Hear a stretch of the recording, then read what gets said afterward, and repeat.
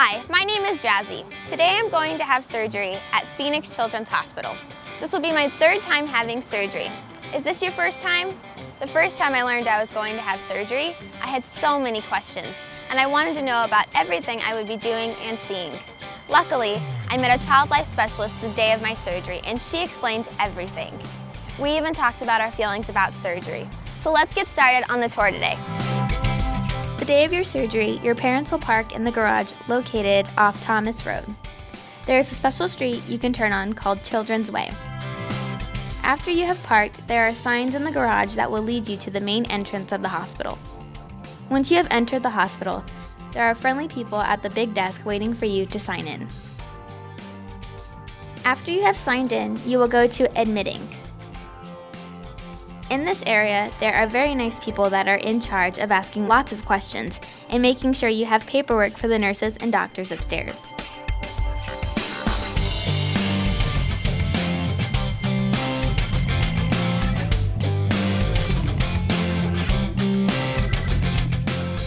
You will also get a special name band that lets people who work at the hospital know who you are while you are here. The name band may go on your wrist or your ankle.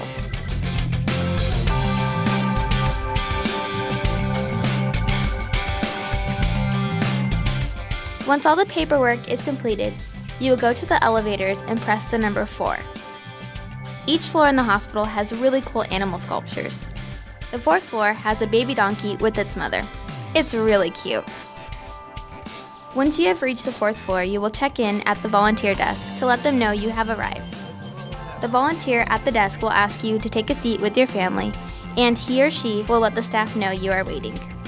While you are in the waiting area, there are fun things to do, like watching TV, reading a book, or playing with toys you have brought from home. A nurse will call your name out in the waiting area. From there, you and your parents will head back to the pre-op area.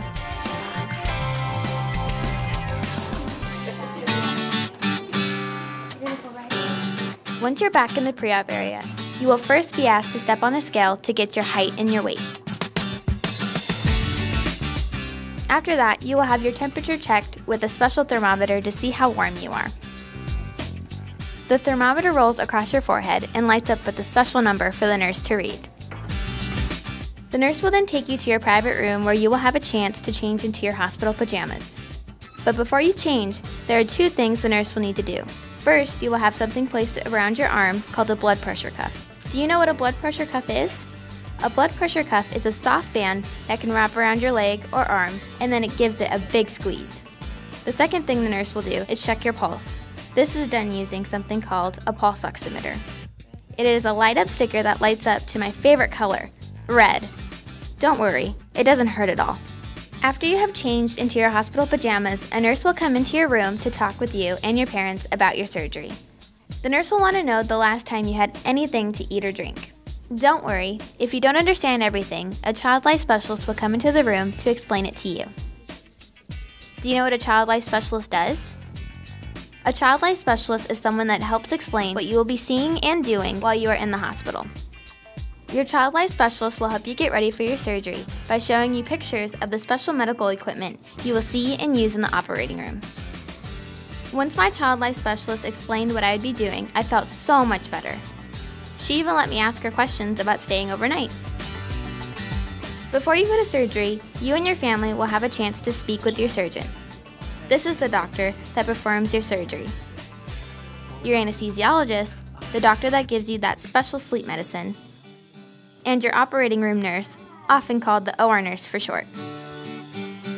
While you are waiting for them to arrive, your child life specialist will tell you all the fun things you can do to stay busy. When I had surgery, I liked playing games, going to the playroom, and watching movies in my bed. What do you think you want to do while you wait for your doctors?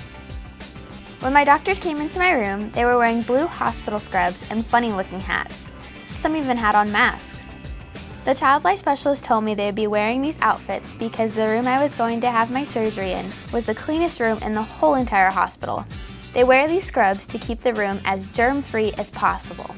Next, my nurse brought in a small little medicine cup that was filled with special pink medicine. She told me this might make me feel silly, and she even called it silly juice. Sometimes anesthesiologists will give you this medicine if you are feeling anxious. After you take the medicine, you'll need to stay in your bed because it can make you feel dizzy. It was finally time for my surgery to start and everyone was ready, including me. My OR nurse came back into the room to tell me it was time to take a ride on my bed to that special clean room.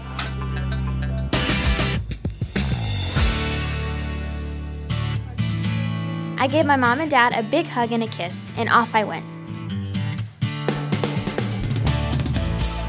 All right, here we go.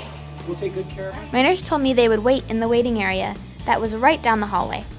I felt happy and I was ready to see the special clean room where my doctors were waiting for me. Once I got into the room, my nurse parked the bed I was laying on right next to the OR bed that was already there.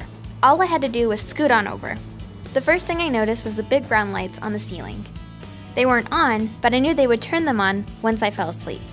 The room looked just like the one my child life specialist showed me. I was doing exactly what she said I would do.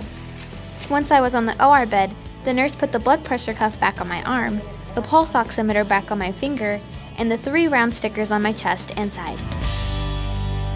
The anesthesiologist was there too. He put a soft pink see-through mask over my nose and chin, and the mask smelled just like strawberry bubblegum.